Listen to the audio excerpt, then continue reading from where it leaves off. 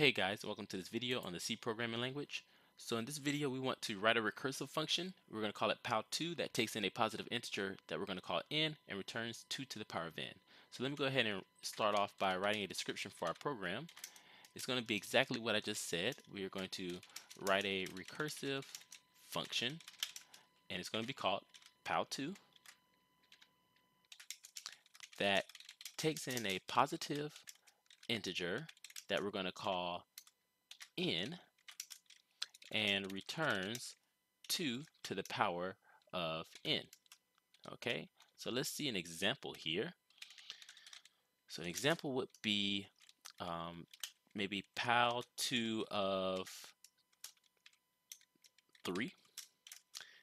So powTwo of 3 is going to return the value 8 because 2 to the power of 3 is equal to 8.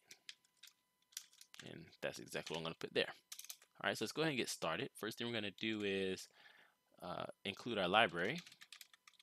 So we're going to use the number sign, include stdio.h, and then I'm going to go ahead and create our main function. So int main, and it's going to return 0. All right, so just setting up our main function, and let's go ahead and declare our functions, which really is just one function, and it's going to be called powTwo, but it needs to return an integer, so we're going to say int powTwo, and it's going to take in a parameter, an integer value called n. Okay, and I'm just going to copy this here. So now we're going to actually create our function down here. All right, and I'm thinking a recursive function would be good for this. So let's think about how we would create this recursive function. So basically, if we have 2 to the power of 0, we get 1. If we have 2 to the power of 1, we get back 2. If we have 2 to the power of 2, we get back 2 times 2. And if we have 2 to the power of 3, we get back 2 times 2 times 2. All right, so it looks like we can make this a recursive function. So our base case will be when n is equal to 0, so we can just return 1. So here we go. So if n equals 0, then we are going to return 1. All right, and then we need our recursive case.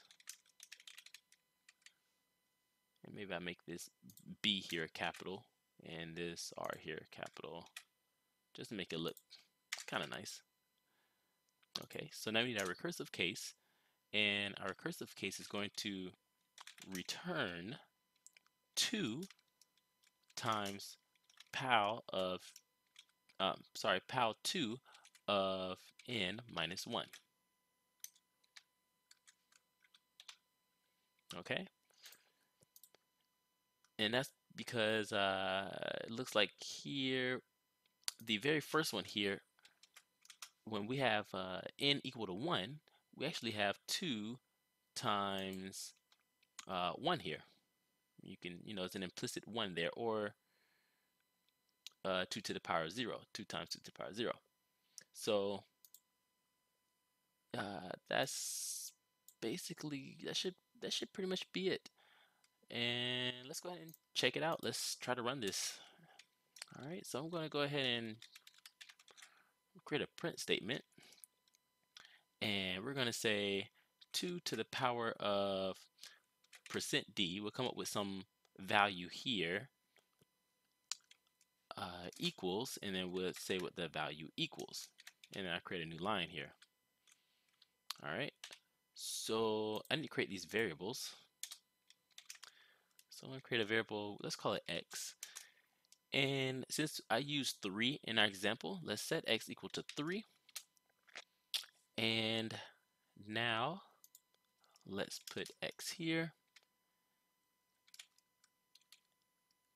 Yeah, X and what do I want? X and powTwo of X. Did I misspell 2? I did. TWO. All right, and let's run this.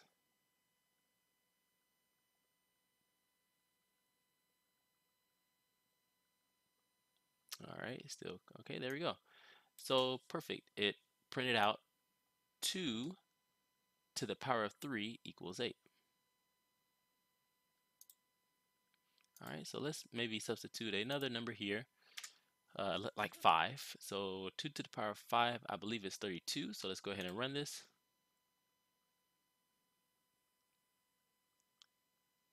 And we can see that 2 to the power of 5 is equal to 32, just like we expected. And of course, let's try our base case, which is 0. When n is equal to 0, we're going to return 1. So let's run that. So we get 2 to the power of 0 equals 1, just like we wanted. Now, of course, this doesn't work for negative numbers. So there's no case for negative values of n, but again, we're only using a positive integer of n for this specific program.